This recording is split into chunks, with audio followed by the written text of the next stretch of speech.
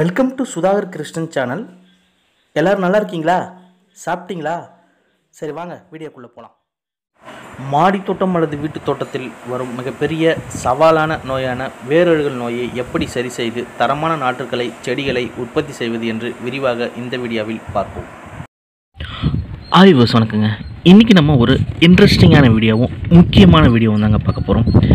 இப்போ எல்லாருமே விதைகள் விட்டு நாற்றுகள் விட ஆரம்பிச்சிருப்பாங்க, அதை விதை போட ஆரம்பிச்சிருப்பாங்க. இப்போ உங்களுக்கு அந்த தோட்டத்துக்கு தேவையான முக்கியமான வீடியோ தான் இது. அதனால் வீடியோவை ஃபுல்லாக பாருங்கள். பொதுவாக நாற்றுகள் விடும்போது வரக்கூடிய முக்கியமான ரொம்ப டேஞ்சரான பிரச்சனை என்னன்னு சொல்லிட்டு பார்த்தீங்கன்னா வேரழுகல் நோய். இந்த வேரழுகல் நோயால் கூட வரலாம், அதிக தண்ணீர் ஊற்றுறதுனால கூட வரலாம், அடுத்தது மண்ணில் இருக்கிற சின்ன சின்ன பூச்சிகள், கண்ணுக்கு தெரியாத பூச்சிகளால் கூட வரலாம். இந்த 3 விஷயத்தால் இந்த வேரழுகல் நோய் வரலாம். அது எப்படிலாம் வருது, அதை நம்ம வராத அளவுக்கு எப்படி சரி பண்ணலாம் அப்படின்றத பற்றி ஃபுல்லாக இந்த வீடியோவில் பார்க்கலாம். கொஞ்சம் நீளமான வீடியோ தான், கொஞ்சம் அட்ஜஸ்ட் பண்ணிக்கோங்க. சரி, வேரழுகல் நோய் அப்படி எப்படி இருக்கும், அது நிறைய பேருக்கு தெரிஞ்சிருக்கும். எப்படிலாம் இருக்கும் அப்படின்றத பற்றி நம்ம பார்த்துடலாம். நல்லா முளைக்கும், அப்படியே பார்த்தீங்கன்னாக்கா இது போல் சாஞ்சு போயிடும். இப்போ நான் இந்த செடி எடுக்கிறேன், இது கீரை செடி தான் நான் போட்டிருக்கேன். இந்த மாதிரி சாஞ்சிடும் எல்லாமே. பார்த்தீங்கன்னாக்கா அதை பிடுங்கி பார்த்தனாக்கா வேர்கள் அழுகிட்டு அந்த அழுகல் கருப்பு நிறமாக மாறிட்டு இந்த தண்டுக்கு மேலே வரைக்கும் இது போக ஆரம்பிக்கும். இதுதான் வேரழுகல் நோயின்றது. இதுதான் உங்களுக்கு பார்த்தாலே தெரியும். இதெல்லாம் நல்லா இருக்குது. இது நல்லா முளைச்சிட்டு அதுக்கப்புறம் பார்த்தீங்கன்னாக்கா இது எல்லாமே சாஞ்சு போயிருக்கு. இன்னும் தெளிவாக காட்டணுன்னாக்கா இங்கே பாருங்கள், கீரை தான் போட்டிருந்தேன், இது எல்லாமே இந்த மாதிரி ஆகிப்போச்சு. இப்போ இது பார்த்தீங்கன்னாக்கா செடியை வர போட்டிருந்தேன், இது எல்லா செடிகளையும் தாக்கும். இங்கே பாருங்கள், இந்த தண்டுகள் அழுகி கீரை சாஞ்சி போச்சு. பார்த்தீங்கனாலே உங்களுக்கு தெரியும். இதுதான்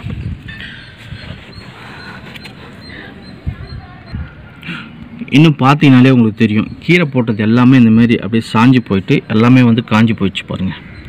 சரி, இது எப்படி வருது அப்படின்னு சொல்லிட்டு பார்க்கலாம்.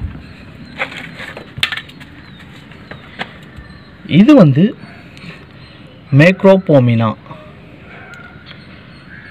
பேசியோலினா அப்படின்ற ஒரு பூஞ்சானத்தால் உருவாகுது. வாயில் நுழையாத பேர்.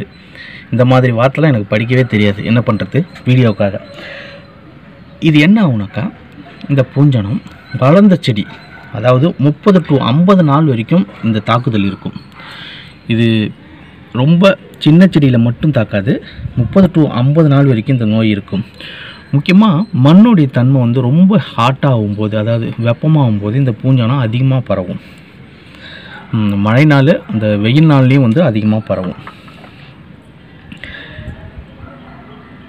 இதை எப்படி சரி பண்ணலாம் அப்படின்னு சொல்லிட்டு பார்த்தீங்கன்னாக்கா, அதுக்கு தான் நம்ம ட்ரைகோட்ரோமா விரிடி சூடோமோனஸ் அப்படின்ற பூஞ்சானம், அதுவும் ஒரு பூஞ்சானம் தான், நன்மை செய்யும் பூஞ்சானம். இந்த பூஞ்சானத்தை எல்லாத்தையுமே அது சாப்பிட்டுடும். இதுதான் பார்த்தீங்கன்னாக்கா சூடோமோனஸ். இது சூடோமோனஸ். அடுத்தது பார்த்தீங்கன்னாக்கா ட்ரைகோட்ரோமா விரிடி. இது 2 உயிர் வரும். நம்ம மண் கலவையிலே கலந்து போட்டுடணும். அப்படி போடுறதுனால உங்களுக்கு இந்த வேரழுகல் நோய் பிரச்சனை இருக்காது. அது எப்படி கலந்து போடணுன்றதை பற்றி நான் நிறைய வீடியோக்கள் போட்டிருக்கேன். அடுத்தது பெரிய பெரிய செடிகள்லாம் அந்த விதைகள் நம்ம விதை நேர்த்தி பண்ணி நடணும். விதை நேர்த்தி எப்படி பண்ணணும் அப்படின்றத பற்றி லிங்க்கை நான் கீழே டிஸ்கிரிப்ஷன் பாக்ஸில் கொடுக்குறேன், போயிட்டு பாருங்கள். இந்த சூடோமோனஸ் ட்ரைகோட்ரோமா விரிடி இதை சாதம் அடித்த கஞ்சியில் ஊற வச்சுட்டு அதை ஒரு 10-20 நிமிஷம் கழித்து திருப்பி நம்ம விதைகள் போடுறதுனால உங்களுக்கு இந்த வேரழுகல் பூஞ்சானம் அதை தாக்காது. இதுதான் ஒரு பாட்டு. அடுத்தது இன்னொரு வேரழுகல் இன்னொரு முறையில் எப்படி வருது அப்படின்னு பார்த்தீங்கன்னாக்கா, தண்ணீர் அதிகமாக ஊற்றணும். நம்ம தண்ணீர் அதிகமாக ஊற்றும் போது அந்த ப்ராப்ளங்கள் வரும். இந்த மழை சீசனில் அதிகமாக வரும். அப்போ என்ன ஆகுனாக்கா, தண்ணீர் அதிகமாக ஊற்றும் போது இந்த தண்டுகள் வேர் மட்டும்தான், எப்பயுமே வந்து வேர் மட்டும்தான் மண்ணில் இருக்கணும். அப்போ தான் செடி நல்லா வளரும்.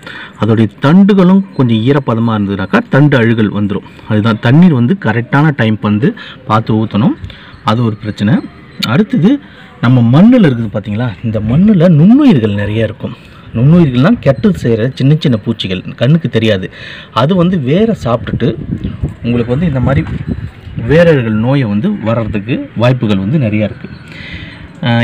இதனால தாங்க வேரழுகல் நோய் வருது. அதனால் உங்கள் நாற்றுக்களை வந்து நீங்கள் விடும்போது கண்டிப்பாக வந்து விதை நேர்த்தி பண்ணிவிட்டு விட ஆரம்பிங்க. அப்படி பண்ணிங்கனாக்கா உங்களுக்கு இந்த நாற்றுக்கள் சாய்ந்து போகிறது, வேரழுகல் பிரச்சனை இது எதுவுமே வராது. நீங்கள் அதை பண்ணுறதுனால இந்த பூஞ்சானத்தால் வர்றதையும் தடுக்கும். அடுத்தது மண்ணில் இருக்கிற நுண்ணுயிர்களையும் வந்து அது சரி பண்ணும். தண்ணீர் வந்து நம்ம தான் பார்க்கணும். அது வந்து தண்ணீர் கரெக்டான அளவு நம்ம விட்டாக்கா அந்த பிரச்சனைகள் வந்து வராது. அதனால் கண்டிப்பாக நீங்கள் விதை நேர்த்தி பண்ணி விதைகளை விடுங்க. முக்கியமாக வேப்பம் புண்ணாக்கு வந்து போட்டுக்குங்க. நம்ம விதை விடும்போது வேப்ப முன்னாக்கு போட்டிங்கனாக்கா அதுவும் வந்து உங்களுக்கு வேரழுகல் நோயை வந்து சரி பண்ணும். ஓகே, நீங்கள் கேட்கலாம், பெரிய பெரிய விதைகள்லாம் வந்து விதை நேர்த்தி பண்ணுறது ஈஸி, ஆனால் இந்த மாதிரி சின்ன சின்ன விதைகள், இந்த கீரைகள்லாம் எப்படி பண்ணலாம் அப்படின்னு சொல்லிட்டு நீங்கள் கேட்கலாம். இதெல்லாம் வந்து விதை நேர்த்தி பண்ண முடியாது. அதுக்கு தான் நான் வந்து மண்கலவையிலேயே நம்ம ட்ரைகோட்ரோமா விரிடியும் சூடோமோனஸ் வேப்ப முன்னாக்கு கலக்க சொல்கிறேன். கீரை மாதிரி இருக்குது பார்த்தீங்களா, சின்ன சின்ன விதைகள், அதெல்லாமே வந்து நம்ம மண்கலவையிலே ரெடி பண்ணி போட்டுட்டு விதை நேர்த்தி போட்டாக்கா உங்களுக்கு அந்த பிரச்சனைகள் வந்து வராது. இப்போ கத்திரி, தக்காளி இதெல்லாம் சின்ன சின்ன விதைகள், மிளகாயெல்லாம் பார்த்தீங்கன்னாக்கா உடனே கையிலேயே அப்படியே விதை நேர்த்தி பண்ணிவிட்டு தேவையான விதைகள் மட்டும் அப்படியே போட்டு விட்டுடலாம் நர்சரி ட்ரைவில். ஓகே, இந்த வீடியோ உங்களுக்கு பயனுள்ளதாக இருந்திருக்குன்னு நம்புகிறேன். இந்த வீடியோ பிடிச்சிருந்தால் கண்டிப்பாக லைக் பண்ணுங்கள், ஷேர் பண்ணுங்கள், சப்ஸ்கிரைப் பண்ணுங்கள். மீண்டும் ஒரு அடுத்த வீடியோவில் சந்திக்கலாம். நன்றி, வணக்கம்.